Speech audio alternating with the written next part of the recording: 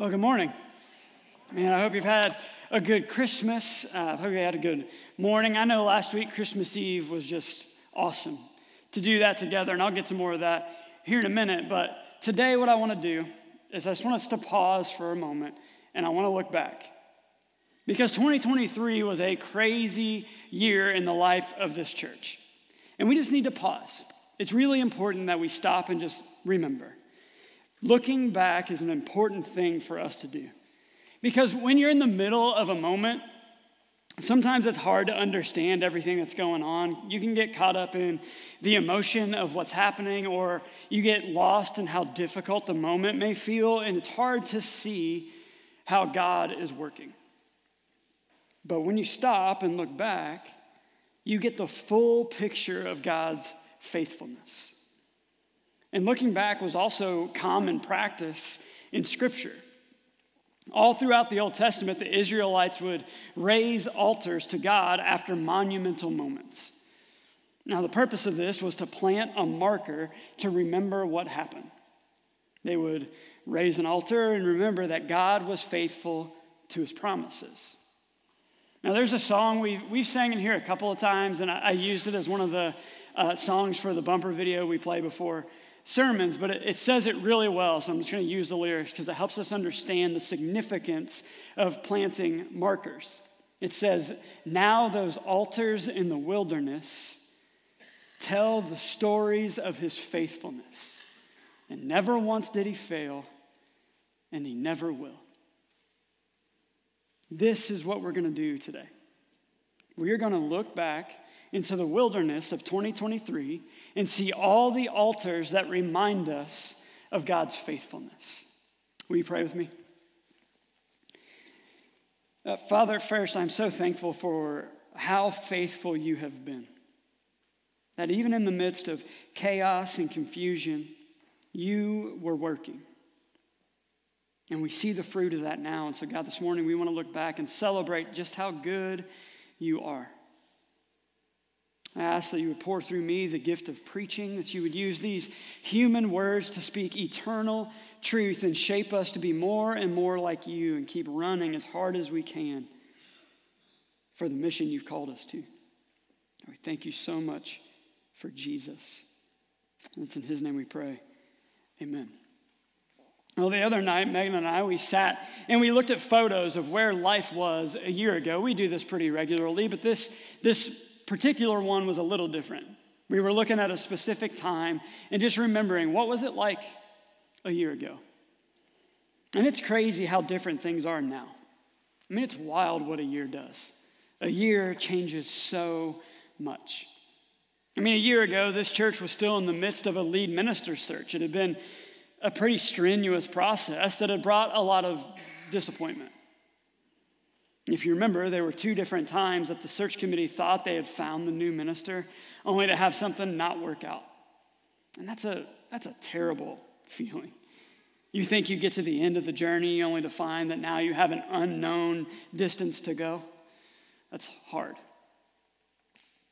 And a year ago, for us, my family, we were still living in absolute chaos. If you don't know, we were staying in my in-laws' house, and I was driving really far to work. We were driving really far to church on the weekend, trying to figure out how to make it work. We were working on this house we had bought for some unknown reason, and we were trying to make it livable because it wasn't.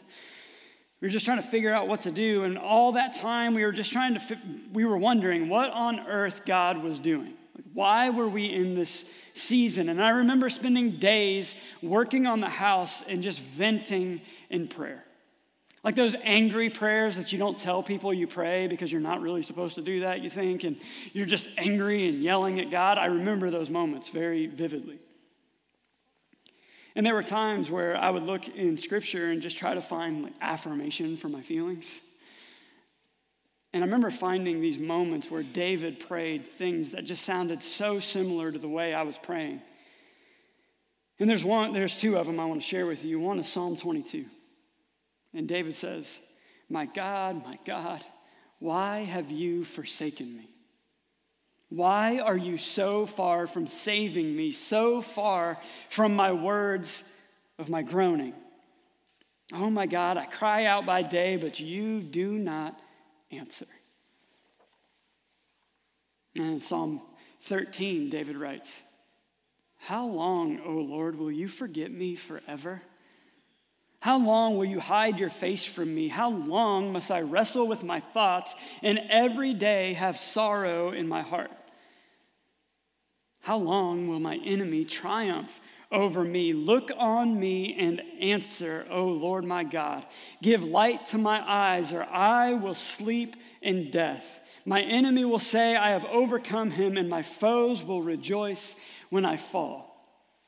Something I find amazing in this passage is how similar it sounds to things we say. Like, God, will you just tell me what's going on, or I'm going to die? We've all felt that.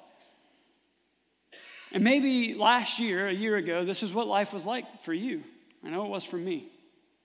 And I know it was in the life of this church as a whole. There was a lot of disappointment in the minister search process, and that creates frustration. It's hard to see how God is working when it seems like at every turn, the door is closing. You know, there was a time, this was months ago, but I described the feeling of things like this to you this way. I said, it can oftentimes feel like you're riding on a train and the track is being laid as you're going forward. And it looks like maybe you're coming to the end of the track and disaster is going to happen. Then all of a sudden another track goes down and you get a little bit longer of relief, but it always feels like disaster is imminent, right? Sometimes life can feel that way. And that feeling was reflected in our numbers. I look back at the spreadsheets, which some people love spreadsheets. I do not. I think they're very boring. I get lost in them. But those spreadsheets, the numbers you find in spreadsheets, they don't tell you everything, but they do tell a story. And it reflected a general feeling. And so when you look back a year ago at the numbers and what was going on in the life of this church, from January 1st, 2023 to March 26th, our average attendance was 202 people. And we had on average about 20 people serving on Sunday morning. And if you go back further, that was a continuation of 2022. It was just, things were just like that for a long time. There was no up, there was no down, there wasn't really any marked growth, there wasn't really much connection. The thing I heard over and over again as I've talked to people throughout the year, they just described it as empty. People would come, they would sit, and they would leave. There wasn't much other than that. But starting on April 2nd, things began to change. This is where we can look back and see God's faithfulness. If you remember us telling the story, this was the weekend that the search ended. And the story of the end of the search is just crazy. Let me recap it for you really quickly. Like I said earlier, twice the committee thought they had the position hired, and twice it fell through. Megan and I, for all of 2022, were searching for a house in Cincinnati while living at my in-laws' house, living at her parents' house, which is here in Rising Sun. We offered 10 times on 7 homes and never even had an offer open. They wouldn't even consider it. We ended up buying this house in Rising Sun with no plan on why. We didn't really understand what God was doing. We just knew He was telling us to go to Rising Sun and wait. And so we did. We bought our house in October. We moved into it in January, and we just continued to wait. And during all of that in our life, the elders were still searching for a minister here. And I got a call in March asking if I would be interested in the position. And quickly, God affirmed on both sides that this would be the right move for us and the right move for the church. And I accepted the position. And after 40 weeks of being without a lead minister, almost to the day, the waiting was over. And Adam pointed this out the weekend I was introduced, but the number 40 is pretty significant in Scripture. It's often linked to times of waiting. Jesus went to the desert to be tempted for 40 days. The Israelites wandered in the wilderness for 40 years. And RSCC waited for a new lead minister for 40 weeks. And through all of that frustration and doubt and uncertainty, God proved faithful. I want you to listen to what has happened this year. This is the result of faithfulness in the waiting. Since Easter, our average attendance has gone from 202 a year ago to 284 on average. Okay, that includes things like fall break and one service and all these things we've done, and the numbers kind of go up and down. We are up to 284 on average, and for the last 6 weeks, that number hasn't dropped below 300, and it's actually been 330 plus every weekend. That's crazy. That type of growth is insanity. Like, you don't see that very often. And it's a really, really good thing. We've gone from having 20 people serve on the weekend to having over 30 people serve on Sunday morning. And that doesn't include all the people we've added in student ministry and in different ways to serve around the church and grounds and decorating and all the different ways. People have gotten connected. And here's the most important one. Since Easter, we have had 25 people get baptized. That is awesome. That is so good. And there's so much more. We started having men's and women's events that have been incredible. Our church, in one day, raised over $40,000. And I want to be clear on what this was. This wasn't us taking money from the general offering and giving it to a mission partner. This was people in our church. We said, hey, they need 40 grand. And our church raised actually 45. And we sent it to Sunlight in Haiti to help them build a new roof. And that was just over and above normal tithing. That is incredible. We gave away meals at Thanksgiving and Christmas. We provided toys for foster care families at Christmas. We gave dozens of backpacks full of supplies to a ministry called Women of Alabaster. And my favorite part of this story is that Trudy Warren, when she planned this and she organized the whole thing, she had told them, we'll probably get like 8 backpacks or so. And we gave like 35. That's amazing. We just have to dream bigger. That's what we have to do. We are seeing God bless the waiting.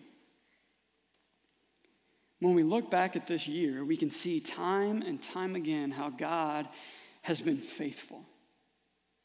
You know, I read those Psalms of frustration earlier, but I want you to listen to what David says on the other side of the waiting. Because he wrote those Psalms in times of difficulty and fear, and he's running or he's in darkness and confusion. But on the other side, this is what David writes. Psalm 40, he says, I waited patiently for the Lord. He turned to me and he heard my cry. He lifted me out of the slimy pit, out of the mud and mire. He set my feet on a rock and gave me a firm place to stand. He put a new song in my mouth, a hymn of praise to our God.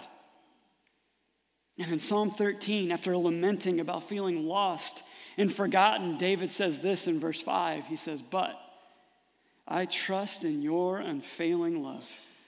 My heart rejoices in your salvation. I will sing to the Lord, for he has been good to me. And he has, hasn't he? He has been so good to us.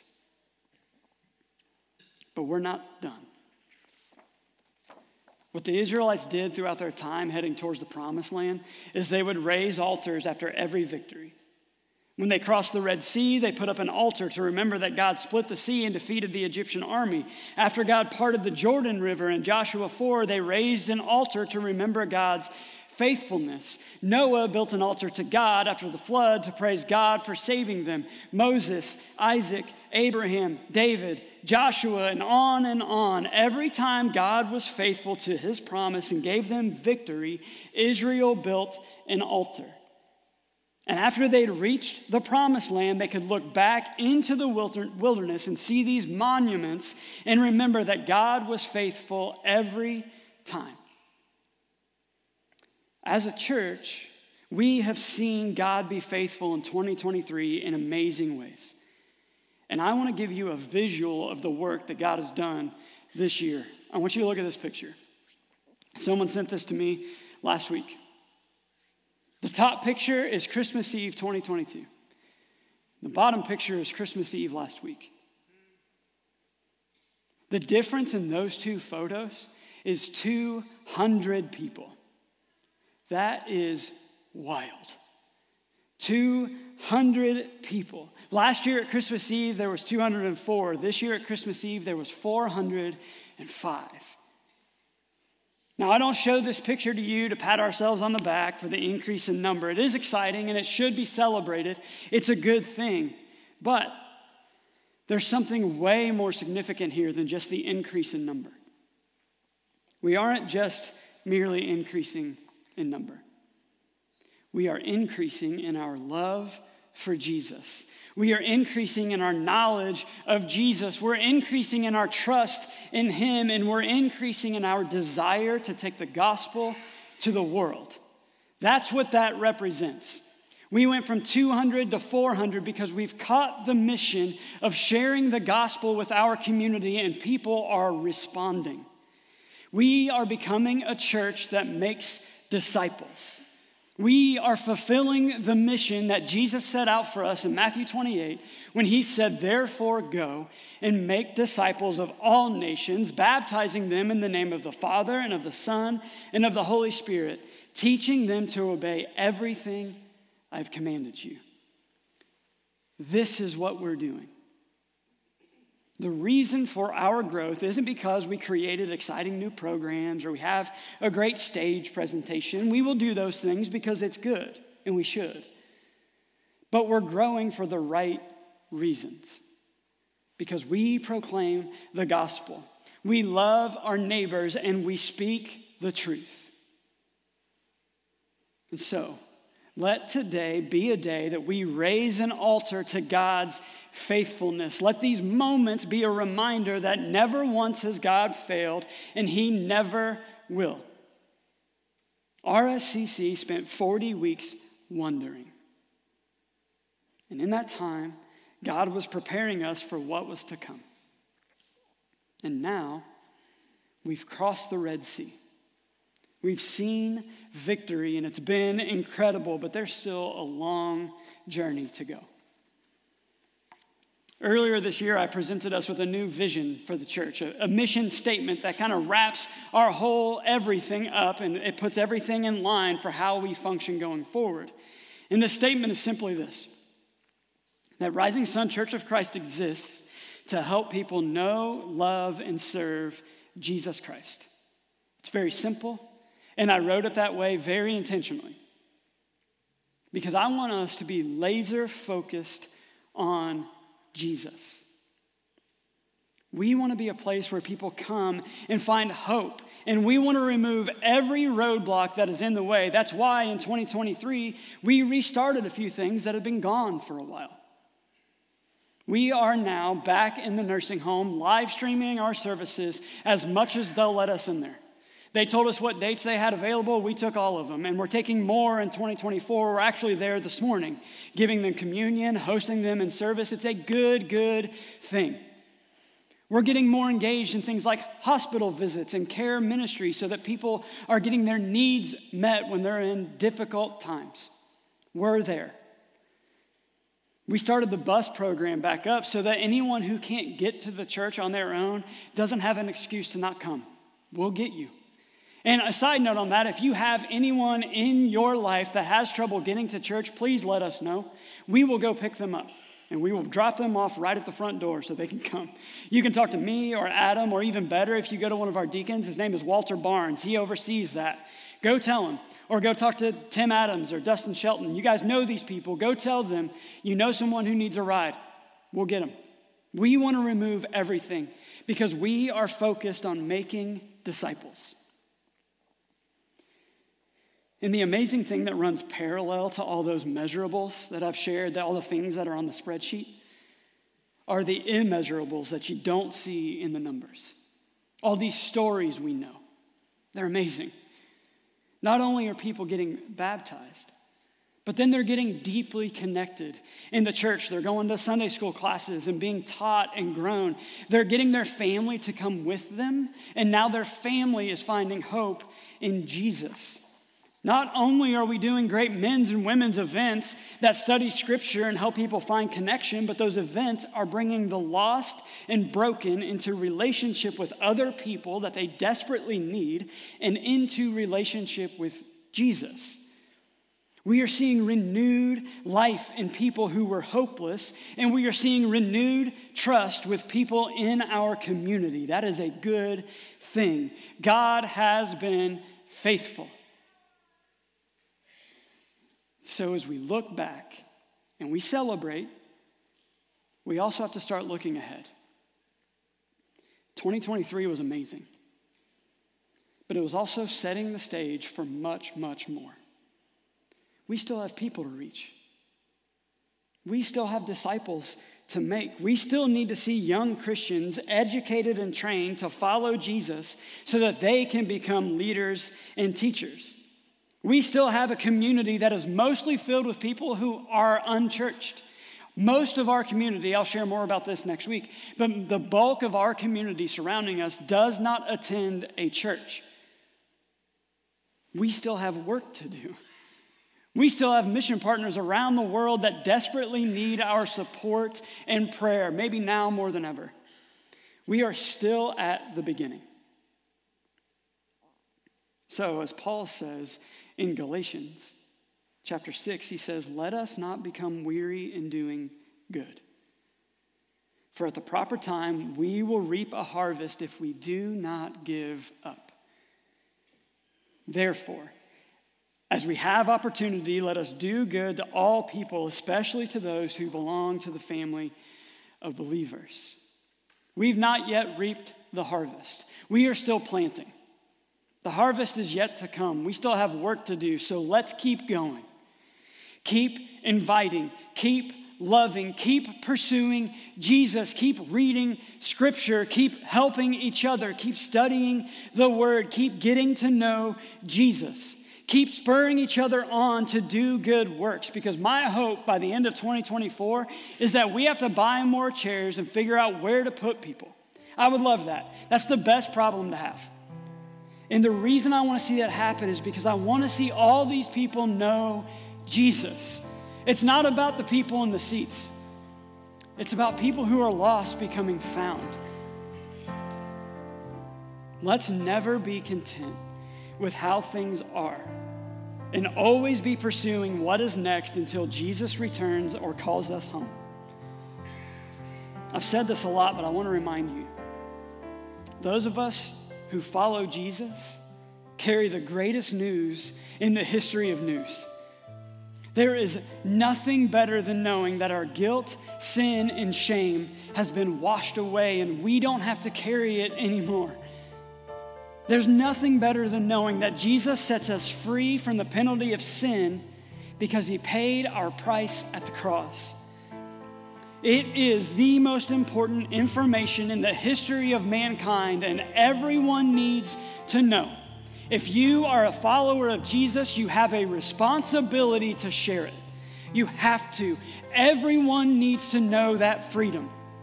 If there's an empty seat next to you right now, fill it. We all know someone who's not here that doesn't know Jesus and needs to be sitting in the seat next to you. What's the worst that happens if you invite them? They say no? Okay.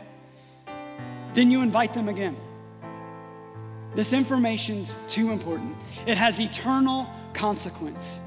Share the hope you have in Jesus. If the row you're sitting in is full, make us add another one. We will keep adding. We will figure out a way to get more people in here because the hope we have matters. Get people here. Keep going. God is faithful. Don't grow weary in doing good. Keep going. If you've come today and you don't have a relationship with Jesus, you haven't surrendered your life to him, and you've never been baptized, man, what a better time than now. You know, New Year's always represents new beginnings, starting something new. Now's a great time to surrender your life to Jesus and start brand new. Be raised up as a new creation and run as hard as you can after him. Join in with this family who is in pursuit of Jesus, and let's go together. If you want to know him, come talk to me. I'll be right here as we sing this next song. Boldly walk forward and proclaim that you're ready to surrender to him, and we would love to celebrate with you. Come and talk to me as we sing. Let's pray. Father, I am so thankful for the work you have done. It is because of your faithfulness that we've seen the increase. We've seen people come to know you. We've seen surrender happen. We've seen people find hope. So God, I pray that you would keep doing that you would use us to declare your glory, to share the gospel, that people who are lost would become found. And we would continue to see increase because it's all for your glory. Everything is for you. So God, continue to call us out. Continue to equip us and embolden us and give us the confidence to share our hope. Thank you for Jesus and the hope we have because of the cross. It's in his name we pray. Amen.